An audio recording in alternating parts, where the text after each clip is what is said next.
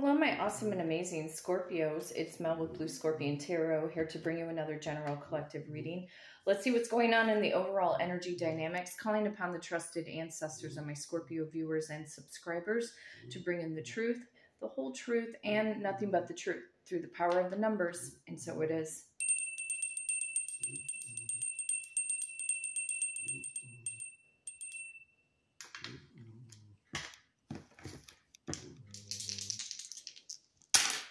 And of course, rolling the dice to see what I need to shuffle the deck to. Let's see here. Power of number 5. Power of number 7. And power of number 7. Okay, so adding up the numbers brings me to the number 19. 19 in tarot is the Sun card. Some of you Scorpios are dealing with a Taurus or a Gemini born in the month of May. You could also be dealing with a Cancer or a Leo born in the month of July. You could also be dealing with a Virgo or a Libra born in the month of September. You could also be dealing with a Capricorn or an Aquarius born in the month of January. Picking up on strong Leo energy through the number 19, as well as strong Aquarius energy through the number 17, and also strong Capricorn energy through the number 15. For my more mature audience, you could have been born in 1951, 1957, or possibly 1959. You could have also been born in 1971, 1975, 1977, or 1979. You could have also been born in 1991, 1995, or possibly 1997 for some of you. So, going to the power of number 19 for the beautiful star sign of Scorpio.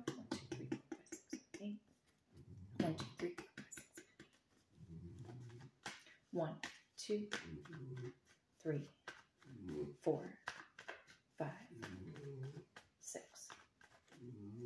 7, 8, 9, 10, 11, 12, 13, 14, 15, 16, 17, 18, and 19. Trusted ancestors of my Scorpio viewers and subscribers, what is the overall general collective energy, please? What does Scorpio need to know at this time frame? Show me what's up. The 6 of Swords, something here about moving on or moving forward or getting out of a dark and clouded situation, Scorpio. There's a judgment call going on. I feel like Spirit, again, is pushing you out of your comfort zone in order to make some sound decisions. However, with the Judgment card on the bottom of the deck, this can also indicate that somebody from your past is going to try to return back and also beg for a second chance. But it could also mean, too, that your trusted ancestors, your spirit guides, your guardian angels have got your back at all times. And again, I can't help but not feel that they are pushing you out of your comfort zone in order to go the distance, to see a situation for what it is, and keep on keeping on, keep moving forward, okay? So this can also talk about moving. Some of you guys are thinking about moving out of your environment or moving to a new place. Could very well be true. You know, a lot of you have dreams, right? You have dreams, you have goals. To me, the 6 of Swords is a go for it type of card, okay? I just feel like you need to have a more stronger, solid plan of action. I'm also hearing the phrase, this too shall pass, okay? So whatever you feel afflicted with right now, Scorpio, this is gonna dissolve, okay? So either you're moving on to something better or greater in the next 6 hours. It could be 6 days or 6 more weeks. Okay, let's go into the Kipper deck.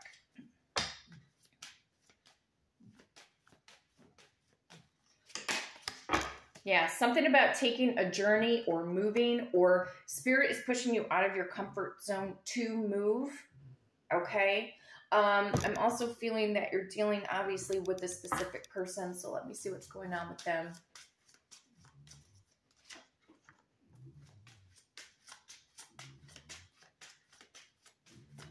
Somebody's trying to come back, I feel, into your life. Yes, this person, sometimes I stay awake thinking about you. What does this person want to say to Scorpio? I replay our conversations over and over again. You know, there could have been scenarios between you and this person about moving forward together. But of course, everybody has a story, right? So this person probably obviously left your life or gave you some lame excuse, whatever the case may be. So they are thinking about you right now, Scorpio. I couldn't let you get close to me. And so that was another reason why that they left the situation. They flat out black and white. They just didn't like being vulnerable. They didn't have what it takes, you know, to step up to the plate. But right now, I feel like Spirit is pushing you out of your comfort zone to move forward. Despite the fact of how you may feel about this person.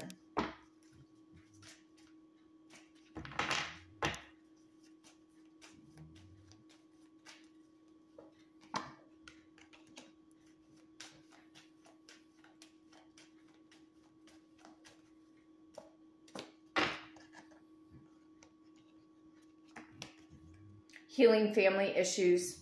Your love life benefits as you forgive your parents. Some of you guys went no contact, went silent with, you know, family members, etc. This person could have also been dealing with family issues.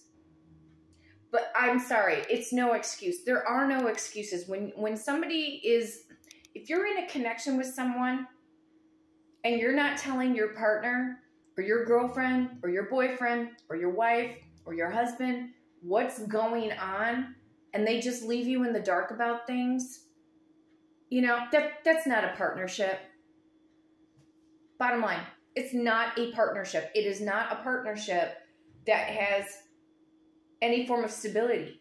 Because if you can't trust your partner or your partner feels that they can't trust you, what's the point? What's the point of being together? Doesn't matter what status you have. Doesn't matter what the situation is. You know, a lot of times we make excuses for other people, and we got to stop doing that sometimes. You know what I mean? It's one thing, you know, if the situation maybe doesn't bother you as much, and if they are going through something, I'm not saying don't be empathetic or show compassion, but we got to be careful sometimes, especially for you guys that are very, you know, super intuitive.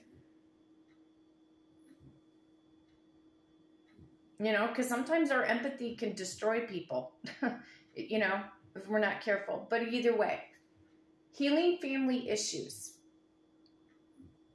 Some of you have chosen to go silent or go rogue, or moving on from family dynamics, a family system where you felt like you were the scapegoat or the black sheep. Spirit saying you need to keep moving forward.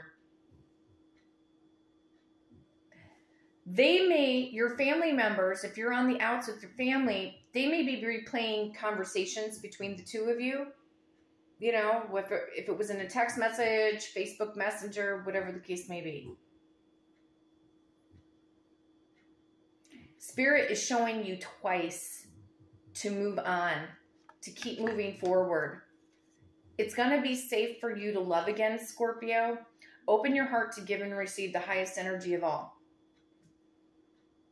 These friends, these family members, or this potential lover, or the person that you were dating, they didn't know how to be tried and true with you. Because for some of them, they were all about themselves. A lot of these people and these friends and these family members invalidated you.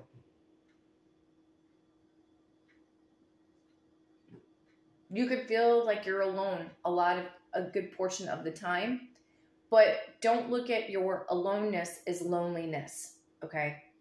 But you guys are supposed to move or go somewhere, or something that you feel has been very stagnant is going to now push and project forward, okay? But it's going to be safe for you to love and to be able to open your heart up to another.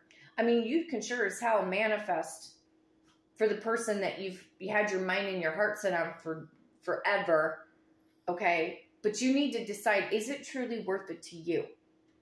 Because if you're on a subconscious lockdown with a lot of negative thinking in regards to this person, it may be very difficult for you to receive, for your subconscious mind to receive the goodness from this person. because of how they treated you. Because then the bridge of trust was broken. You know what I'm saying? And or it could be this way with certain friends or family members. I do feel you have a lot of haters, Scorpio. I feel like you do have jealous people. They're, you know, they just poof, disappear. But you know what? I always say to my trusted ancestors, you know what?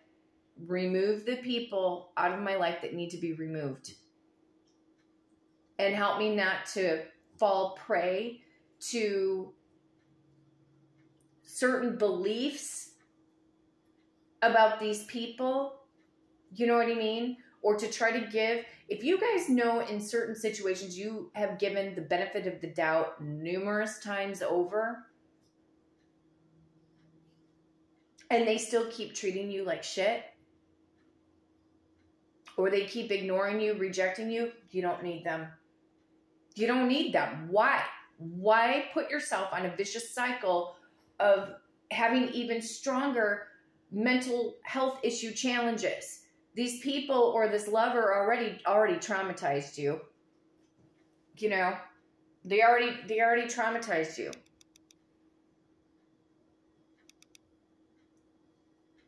Don't walk back into the lion's den. You've got to keep moving forward no matter what.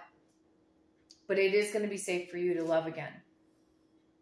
Sometimes it's easier, you guys, just to wipe the slate clean and manifest for a whole new person. Manifest for a whole new soulmate.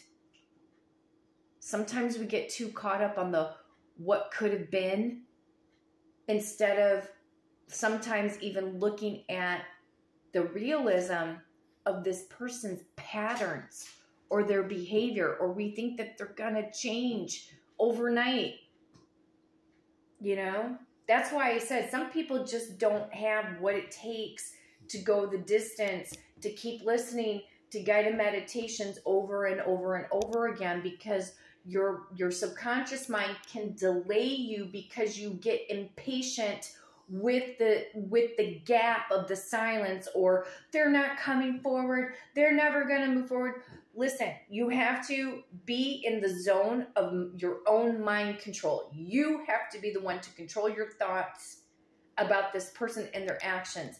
But personally, I feel like, no, you have the green light to move on here if you want to.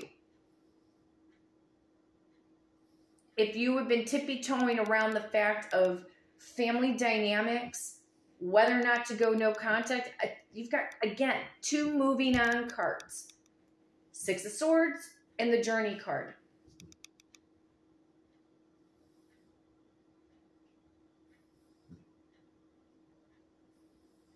These people have gaslit you also too from a distance through their silence.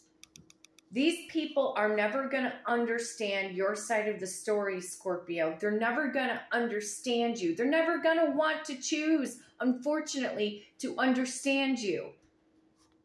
That's the legit. If you really feel that you cannot be your true, authentic self with these people, to hell with them. Move on.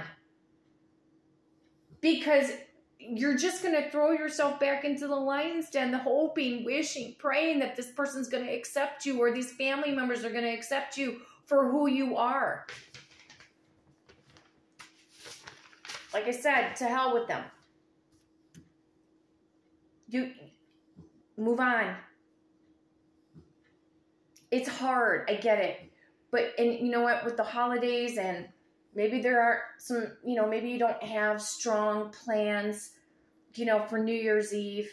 Maybe you're crying and upset because this is another new year for some of you that may go by and you don't have that special someone. Listen, call a trusted friend. If you have a pet, spend time with them.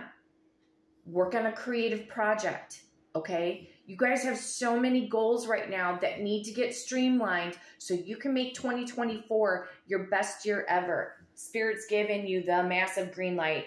Go forward, young lady. Go forward, young man. See where I'm going with that? You will be able to love again. Falling in love with yourself is very difficult because we have not been programmed. But we need to fall in love with ourselves. We need to fall in love for who we are, you know, the good things. And stop giving these people who have hurt you, to allow them to rent space in your head for free. Keep on keeping on, because the only person that can change or shift the situation is you. And by you becoming the best version of you, not trying to change them, because they're not going to change. They're not. They will never, ever, ever, ever, ever see your side of the story. Because even so, even if they were to apologize to you, Scorpio, you're going to feel it in the back of your mind that they're going to betray you again. You're going to always be in the what if. Are they going to do this again? Are these family members going to treat me like shit? Are these group of people still going to keep ignoring me? Am I always going to be the outcast? Listen, if you have questions like that going on in your mind, or with this specific person that you're so in love with, there's your answer right there. Don't walk back into the lion's den.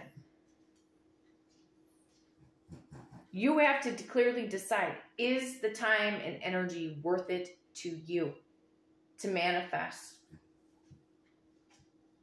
for this person or the family dynamics? It's a lot of energy work, you guys. It's a lot of energy work. It's just so, the path of least resistance is to manifest a whole new strangers to come in and be your family, your true soul tribe. You have your family of origin, but then you also have your soul tribe. You know? So you have to move forward. Don't allow this time of year, because in truth, you guys, the whole New Year's thing, I honestly feel is, it's only one time frame throughout the whole 365 days where we have a new beginning. Technically speaking, we're still in the third quarter of the zodiac year. We won't have a new zodiac year until the season of Aries, because Aries rules over the first house of the zodiac. We're in the 10th house of the zodiac. So technically speaking, it's not even the end of the year. Only by current calendar status. By what we celebrate here in the world. I don't know why they do that, to be honest. We had a new beginning with the winter solstice. That was a new year of energy, meaning a new season. You know, the winter.